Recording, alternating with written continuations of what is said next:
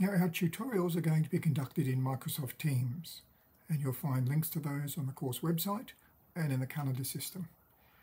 So make sure you have a working camera and microphone, and we'll be exploring some of the questions raised in the course material, and of course looking at your assessment tasks, and in particular your first portfolio item, your hybrid learning activity.